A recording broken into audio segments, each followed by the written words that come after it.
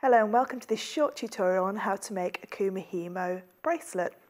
As you can see on the examples here, we've got these beautiful bracelets that are made using the cords. So in your kit you will get a selection of different colours of your cords. So you can see we've got colours ranging from the blues to the greens, and we have a multicoloured cord as well. You will also get your Kumihimo disc, which is what you're going to need to be able to create this beautiful braid. And then lastly, you're going to be able to get all of your findings as well. So in the findings pack, we have the toggle clasps, we have the end caps, which are going to close off the end of your bracelet and make it look a nice professional finish, your jump rings, and we also have these little attachments that you can pop on if you want to add charms to your bracelet. So to get started, what we need to do is take any colour of our cord. So you can have multiple colours of your cord, it doesn't have to be all the same colour, but what we're looking for is we need 8 lengths of cord that are 55 centimetres long. So in this case I've used all the yellow cords, and all I've done is I've tied them in a knot at the end.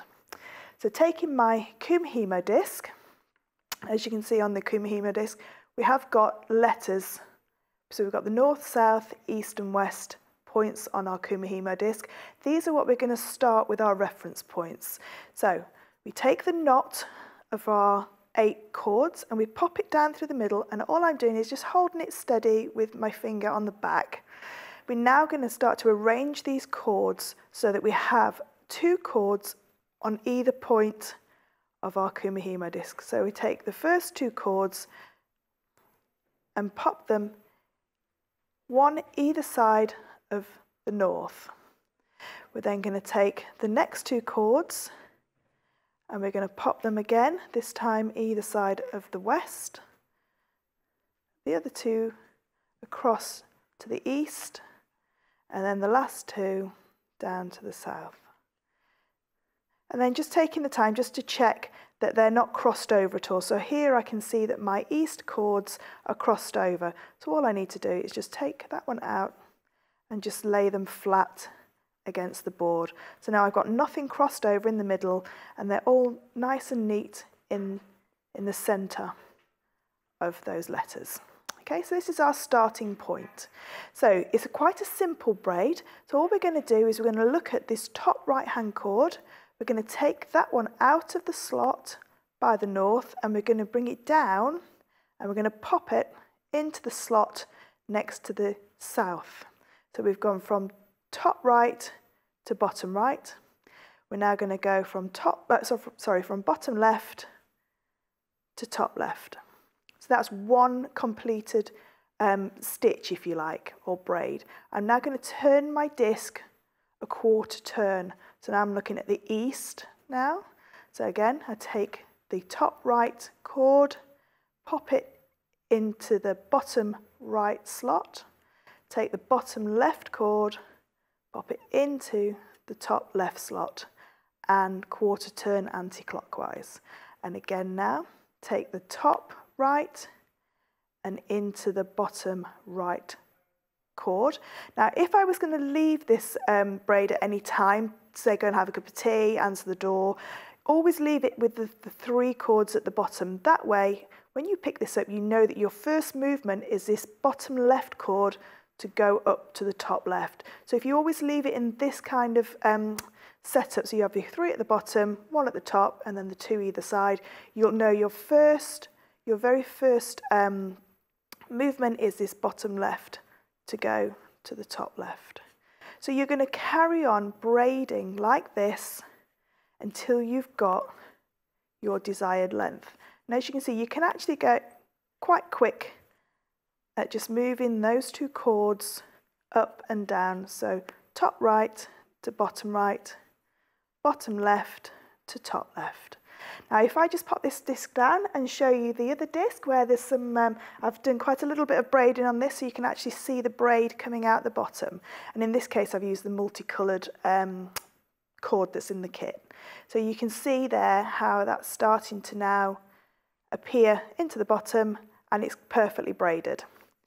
Again, like I said before, I've left my disc in this position, so I know that my first move on this disc would be this bottom left going to the top and turn, and then I can carry on exactly the same as what I was doing with the previous disc.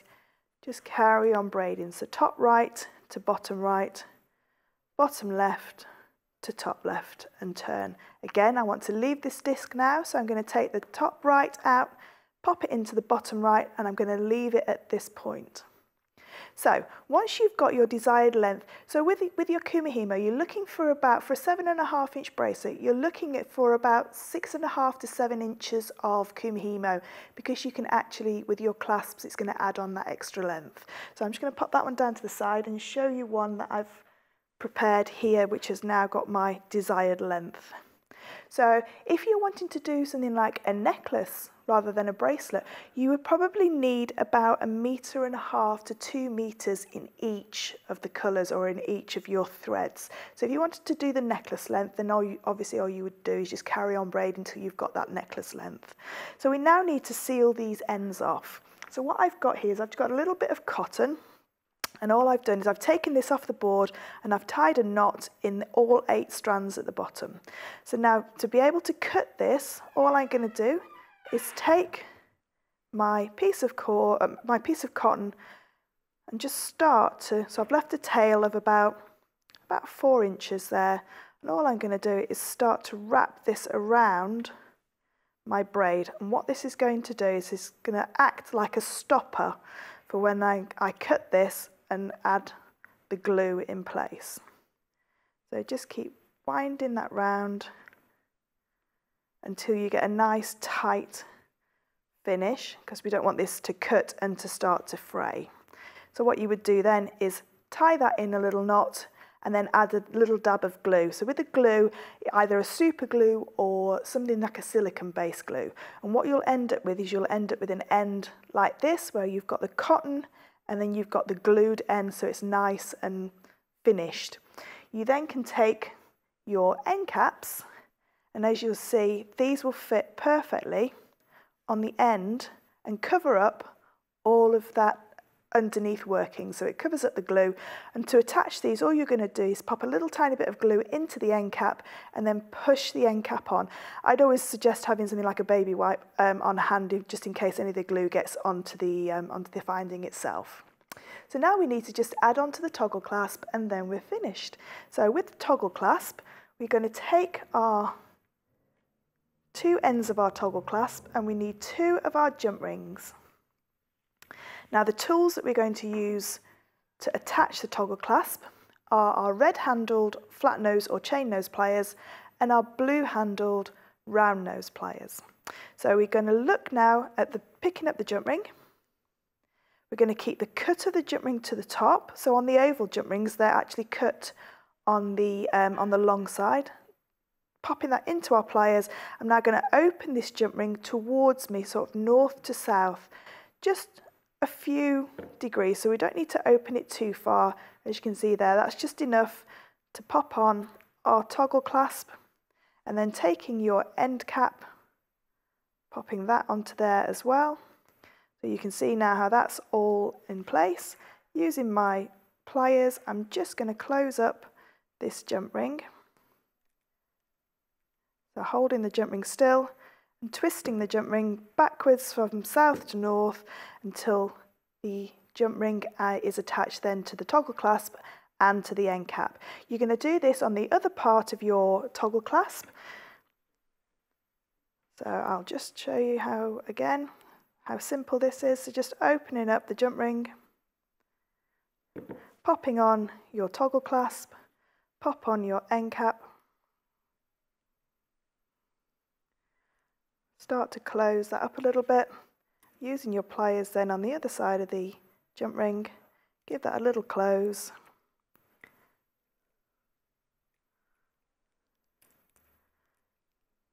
And with the jump rings, because you can open them a little bit more if you need to, don't feel free to just keep opening and closing that jump ring till you get that in place. So I've now got both ends of my toggle clasp completed. So the other part that you've got in your Kumihimo findings pack, you've got these little charm carriers, and what these are going to do is they're just going to slip onto your braid before you've popped the end caps on. pop that over the braid, and then that can facilitate you popping a little charm or a little bead of your choice onto there. So once you've glued your ends on, your finished bracelet will look like this. So you can see there at the back there we have our lovely toggle clasp with our end caps. Everything looks very neat and professional, and they're just beautiful bracelets to wear and make with all the family.